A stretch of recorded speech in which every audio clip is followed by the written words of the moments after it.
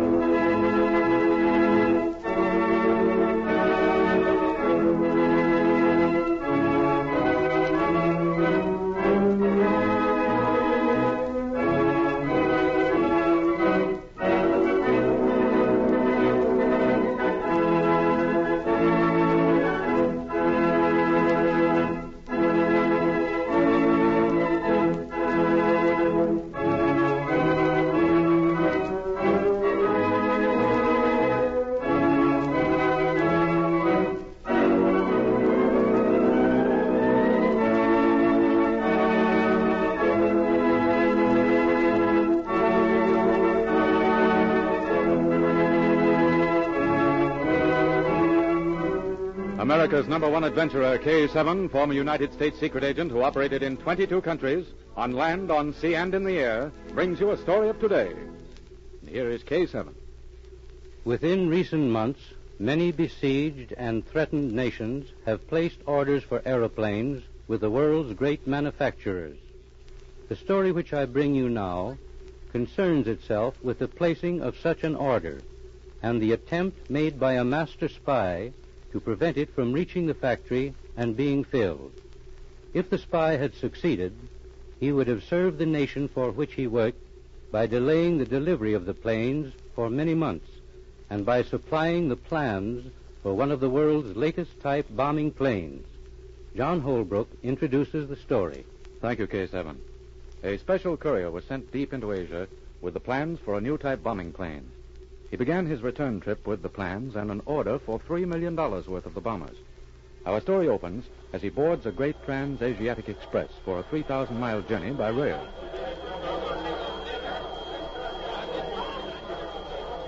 All aboard! All aboard!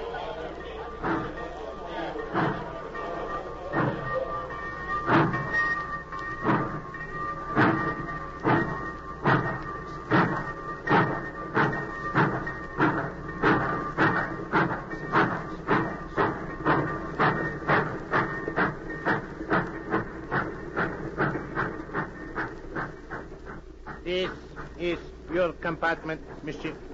Thank you. Just leave my bags there. I'll put them away. Thank you, monsieur.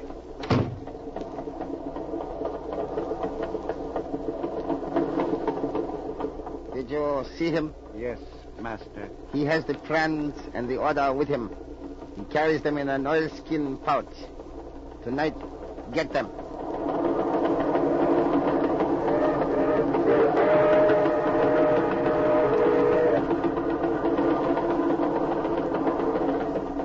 You have secured them? Here, master. Good.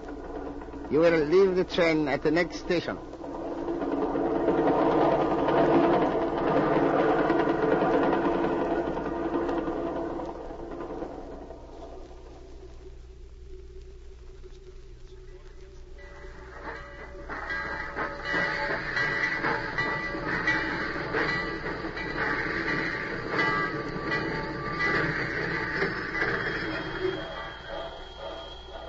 How long do we stop here? 1 minute, monsieur. And I've got to send a telegram. Wait for me.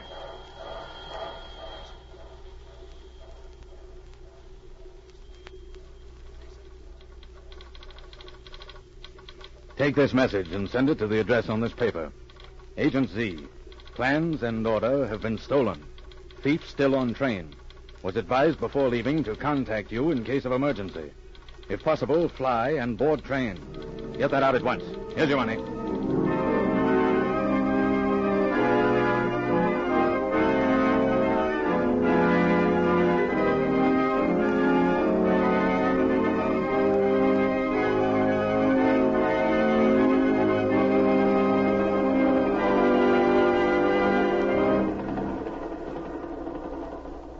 Throughout a long, hot day, the train sped onward across flat desert country. Then night again. And a second day. Then a stop. All right, Pat. I've got our bags. Get aboard.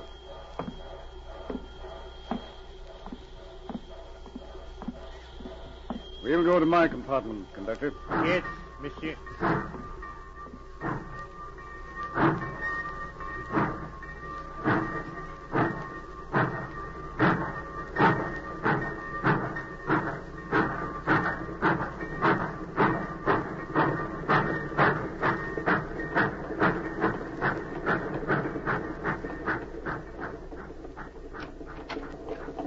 In here, mademoiselle. Thank you. That'll be all for now. Yes, monsieur. Well, we made it, Pat. I wonder if anyone noticed us getting aboard. Probably. And what's the next move? I want you to stay here. The man who wired me doesn't know what I look like.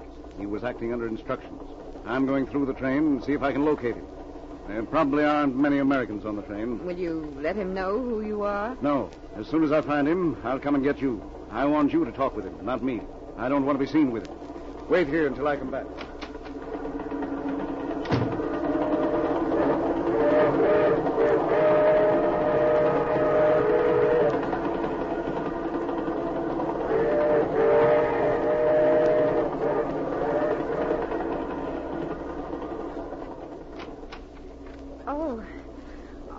I beg your pardon. I was looking for my compartment. I'm in the wrong car, I guess. That's quite all right, miss. Why, you're an American. So am I. I haven't seen you on the train before. Here, won't you come in? Thank you. And now that the door is closed, I might as well tell you I didn't blunder in here. I came on purpose. Because I want to talk to you, Mr. Stewart. Who are you? My name is Patricia Norwood. I am the assistant of Special Agent Z. Z and I caught the train early this morning. Well, then Special Agent Z is here. Please, Mr. Stewart, not so loud. I pretended I came in here by accident because I didn't want anyone to hear me talking to you. Well, if Z is on the train, I've got to talk with him. He is here, but he doesn't want to be seen with either you or me. Now, I want to ask you some questions. When you wired us, were you sure whoever stole your plans and the order was still on the train? He's still aboard. None of the first-class passengers have left. Well, how are you carrying the papers? In an oilskin pouch. It's locked in my bag. How long have you been in the East? Nearly 12 years now. I worked for an American firm at first, then for 2 or 3 others. I made my present connection last year. Selling aeroplanes in this part of the world is dangerous. Have you ever had any trouble before? Have you ever been followed or watched? Yes, of course. I haven't moved for 2 years without the agents of one country or another watching me. I see. Have you recognized anyone on this train? Yes, one man who... Oh, no. No, I haven't seen anyone I know. You started to say that you'd seen one man. Well, I didn't mean it. It was a slip of the tongue. I haven't seen anyone. How do you expect us to help you get your papers back unless you're willing to be honest and tell us everything you know? I've told you everything. The plans and order were stolen. They're still on the train. That's all I know. All right, Mr. Stewart. If that's all you'll tell me, stay here in your compartment.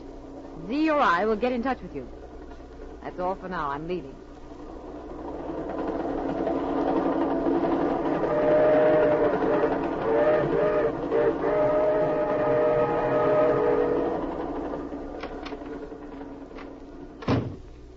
What did you find out, Pat? Oh, Z, you frightened me. I've been waiting here in your compartment for you to come back. What did he tell you? Well, not much. Z, he's frightened. Yes? He's afraid of someone. He started to tell me that he'd seen a man on this train, and then he stopped and refused to talk. I think I understand that. I've seen someone, too. Unless I'm mistaken, he started to tell you the doctor... Did you hear those shots? Yes, come on. Look, Stuart's compartment door is open. Pat, he's been shot. Let me in there. Oh. Who shot you, Stuart? The man with the yellow face. Oh. He's gone, Pat. Oh, there's the gun on the floor to the right. Okay. What is the meaning of this? Who is that man there on the floor? Who are you? I am the police, miss. You are both under arrest for murder. You can't arrest us. Pat, don't talk. But We're innocent. I don't know who you are or what you intend doing with us, but we're ready. Walk ahead of me. I shall be forced to rock both of you in your compartment until we reach our destination.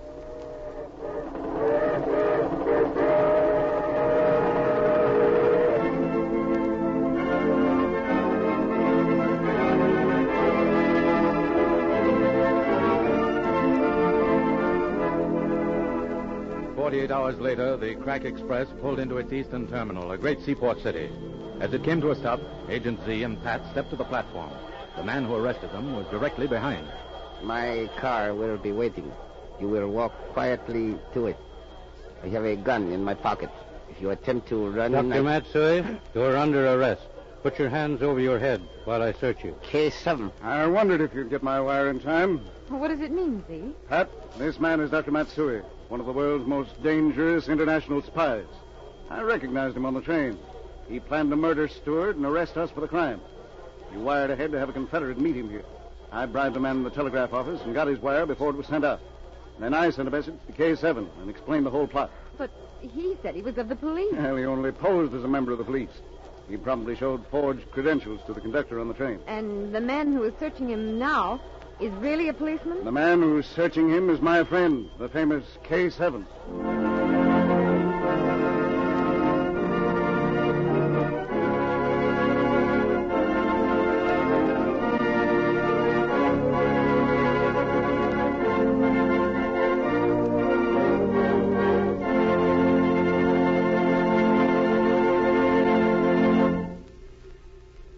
Dr. Matsui was carrying the aeroplane plans and the orders for $3 million in bombers on his person.